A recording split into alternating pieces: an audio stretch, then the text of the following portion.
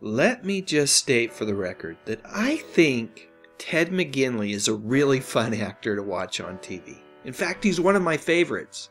And yet, Ted seems to be saddled with the brand of being something of a show killer, which I believe is absolutely not true.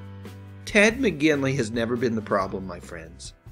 But I think it's fair to say that way back in the 80s, Ted's appearances on 3 beloved TV programs, Happy Days, The Love Boat, and Dynasty, made it easy for folks to point their fingers and joke that if Ted showed up as a regular on a TV program, well, it was probably on its last legs. Heck, I've made some sort of reference myself to this in 1 or 2 of the videos that I've made. It's an easy gag, and because Ted is such a memorable actor, one that people just seem to latch on to. So much so that John Hine, the man who wrote the book on TV shows that jumped the shark, has called Ted McGinley the patron saint of shark jumping. For those that aren't familiar with the term jump the shark, that's the moment on a TV show when you realize it's lost its magic.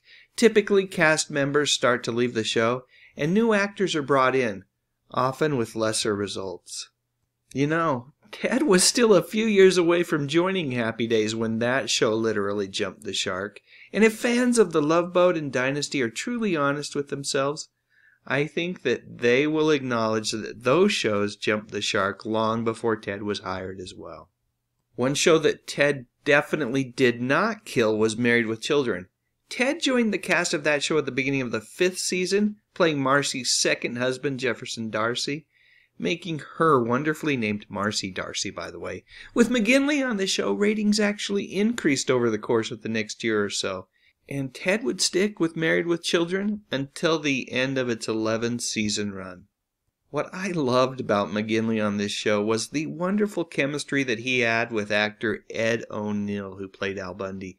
While he was Marcy's trophy husband on the show, he was more importantly Al's sidekick, much like Barney Rubble was to Fred Flintstone.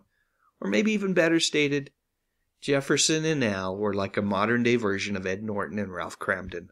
After Married with Children, Ted continued to find consistent and memorable work both in TV and movies, and then in 2003 he joined the cast of Hope and Faith, which starred Kelly Ripa and Faith Ford and ran for 3 seasons.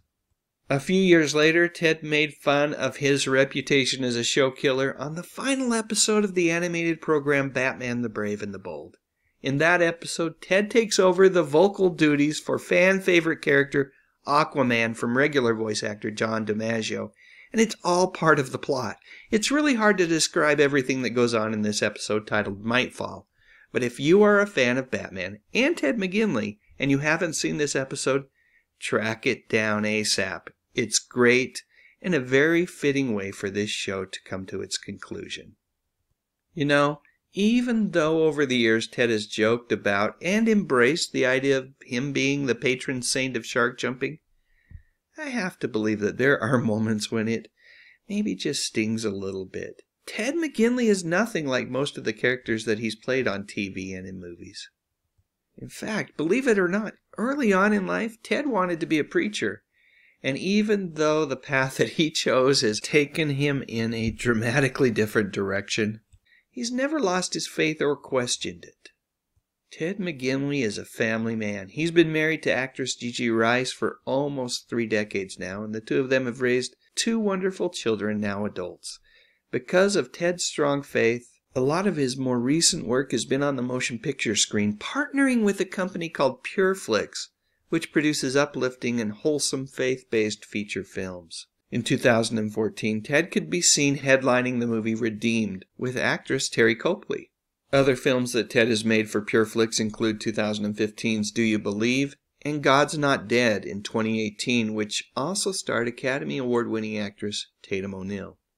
Additionally, Ted recently voiced the character of Denny Clay in the 2015 animated reboot of Transformers. Yep, Ted keeps darn busy. But you know the cool thing about this guy? He still finds time to reach out and connect with fans at Comic-Cons and other fan-based events. Here he is speaking on a panel with Marcy D'Arcy herself, Amanda Beers. One thing is for certain, Ted has a tremendous work ethic, and come on, let's all just admit it, he doesn't really deserve to be called a show killer or the patron saint of shark jumping. If anything, Ted should be held up as an example of how you do a career right in Hollywood. Which takes us all the way back to Happy Days and this wonderful lady, Marion Ross. Ted has called her his acting mentor and a really good friend. Yep, it was on Happy Days where Marion took Ted under her wing and helped him understand what it would take to have a long and successful career. And I, for one, am grateful to Marion for her acts of kindness to a young actor so long ago. Truthfully, regardless of what path we journey down in life, we all need people like Marion Ross, who definitely helped Ted get his career moving in the right direction. So, end of the day, who cares if Ted joining Happy Days later in its run was a sign that things were coming to an end? We were all still able to enjoy some light entertainment with the Cunningham family and the Fonz, and maybe even more importantly, Ted McGinley's acting career took flight and continues to soar to this day. Alright, now it's your turn. Please share your memories in the comments section. And while you're at it, I'd love a thumbs up if you enjoyed this video. And I would be honored if you would consider subscribing to my channel. I talk about music, movies, and television, mostly from the 50s, 60s, 70s, and 80s. You know, the good stuff. But most importantly, and as always, thank you so much for watching.